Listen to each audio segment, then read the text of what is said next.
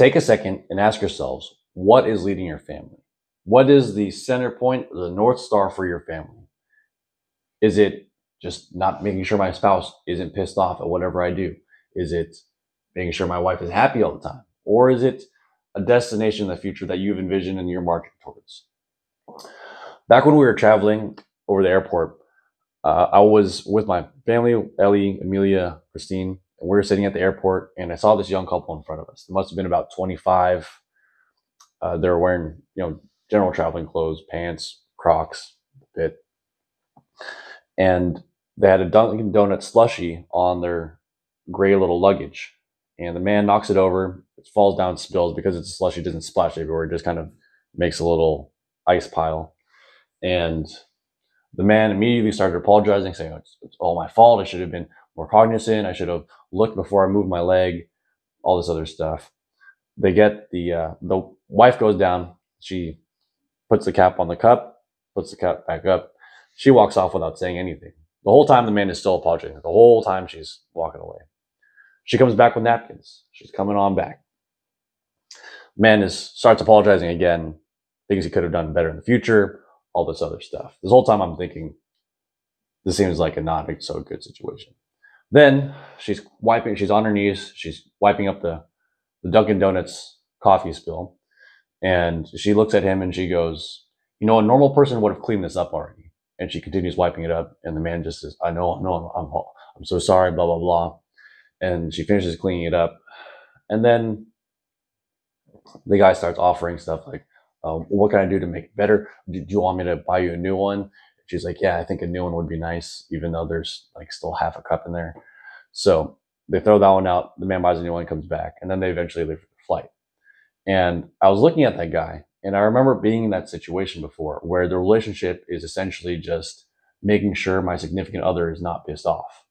And I would call that behavior by the girl toxic. Anyway, that's one way to have a relationship. That's the North Star of the relationship, is just to not have her pissed off. The other one, the conventional advice, is happy wife, happy life. And then the last one, which I believe is the best one, is you have a vision for your future, for your kids, wife, family, and you're moving in that direction.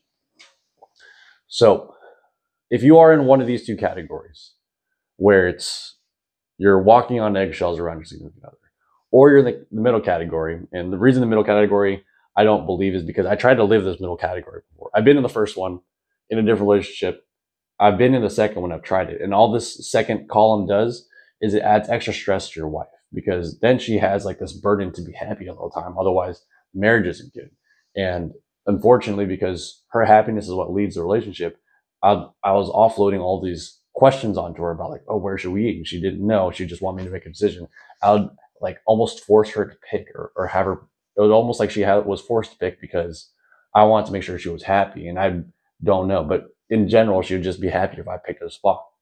So there's that. And then the third one, which I'm in now, I'm happier, she's happier, family's all better now, is I have a destination in mind for our family, and we're going in that direction, and I'm leading the family. So if you're in one of these two categories and you want to stay there, more power to you. But if you're one of these two categories and you want to move to the third category, the first thing I would suggest you to do if you are trying to move is take a look at yourself in the mirror and ask yourself, are there things I should be doing that I'm not doing?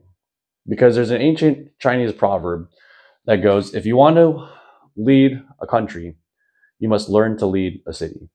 If you want to lead a city, you have to lead a community. If you want to learn how to lead a community, you must learn how to lead your family. If you want to learn to lead your family, you have to learn to lead yourself.